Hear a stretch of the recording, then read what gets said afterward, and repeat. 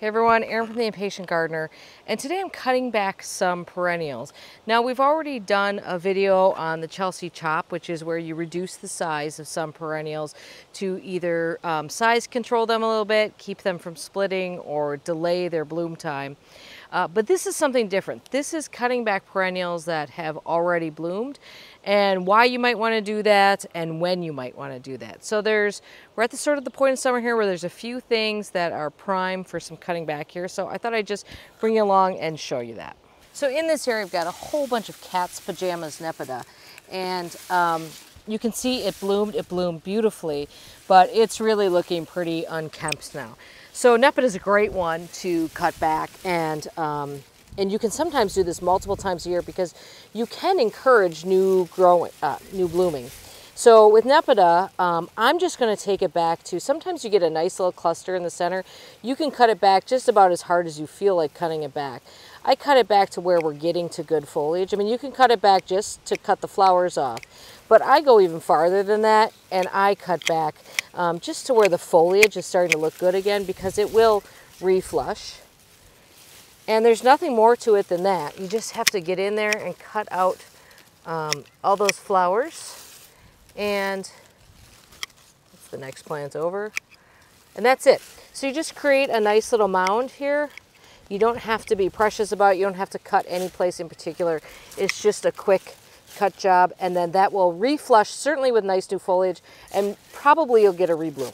So this lady's mantle is actually still looking really pretty. I think the flowers are gorgeous on it. So I probably won't cut all of them back yet, but you do have some options with lady's mantle. So one option when the flowers are spent is to cut the whole thing back, and it will reflush with fresh foliage.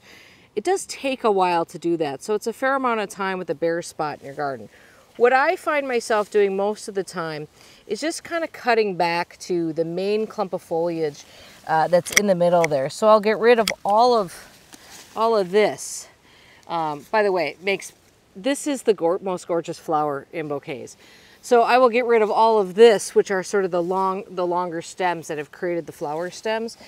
And I just cut back those just to keep a nice rounded, tidy plant. You will get some new foliage coming out, but for the most part, you're just sort of tidying up the plant so that you don't have these raggedy bits hanging off, which are not raggedy bits right now, but once these flowers die, they're definitely raggedy bits. But, you know, experiment in your garden if you've got lady's mantle with cutting a couple of them fully back and just see if you like how that looks. But in the meantime, I just have got myself a great bouquet. So I'm a little mad at this salvia here right now. This area of the garden is supposed to be this beautiful display of beautiful salvia. This is caradonna. It's not supposed to flop. A lot of it flopped over. But what we have in most cases here, you can do multiple things with salvia too. Now, when I was with Roy Diblick, he mentioned that he lets his salvia stand and then new flowers form on some varieties at the top of these flowers or come in from here, so you get the spent flowers and the new flowers, which is kind of an interesting look. But none of these are laying in the right direction. So one of the reasons to prune perennials is because they're driving you nuts when they're falling over. So this one has fully splayed open, but you can see there's nice new foliage coming from the center. So I'm going to cut back to that. Now with some salvias, I'll just cut off the flowers and then leave the foliage. But when you've got it looking like this, I'm just not going to put up with this behavior. So the whole thing's going to get a haircut like that. You're going to be left with this nice little round mound of foliage here, which of course will grow. It's highly questionable whether you're going to get another bloom out of this though.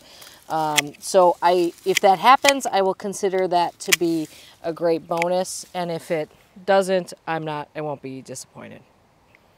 So sometimes I will cut back a perennial that is still in bloom because it's just doing something odd. So for whatever reason, we're in the middle of this beautiful stand of statues, Summer Crush, and for whatever reason, this one or maybe two in the middle here have just completely fallen flat to the ground.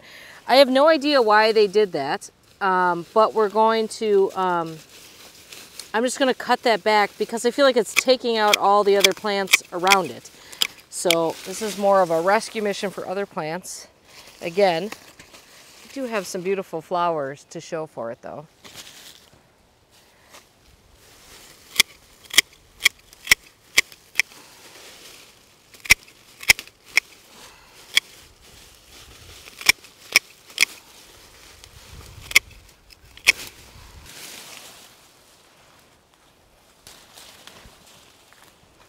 So now I have the makings of a bouquet here actually, which isn't the worst outcome from some time in the garden. So you guys, cutting back perennials is always your choice.